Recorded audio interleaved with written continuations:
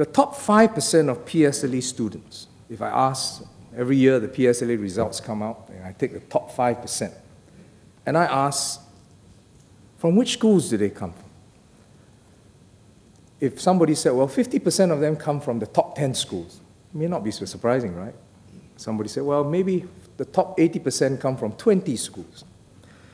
The top 5% of PSLE students come from 95% of primary schools across all socio-economic backgrounds. Let me flip it around. Every primary school, just name any primary school in Singapore in your neighborhood, will have at least 10 students who have scored in the top 1/3 of the PSLE cohort. So when Ms. Irene Ng mentioned her story, I was not surprised. You'll be able to find a top student within the top third in any primary school, not 1 or 2, at least 10.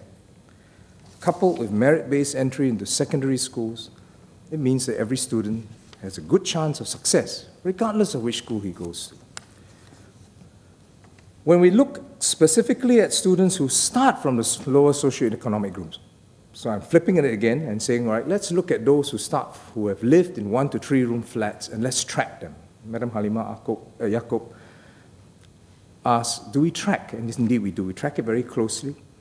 If you take students who started in the bottom 1/3 by socio-economic groups, and I've produced a chart. These are students who are in the bottom 1/3 by socio-economic status, and you ask them, how do they do? Track them and say, how do they do at PSLE? Half of the students from the bottom 1/3 by socio-economic background score within the top 2/3 in the PSLE. 1 in 6 of this group scores within the top 1/3. More importantly, these figures, if you look at the trend curve, it's over 10 years. It's been steady, it's been sustained, even though that bottom 1/3 may be different. Let me explain in the next point.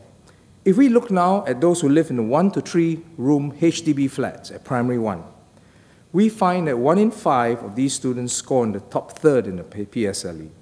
And the same proportion, 1 in 5, score within the top 1/3 of every O and A-level cohorts.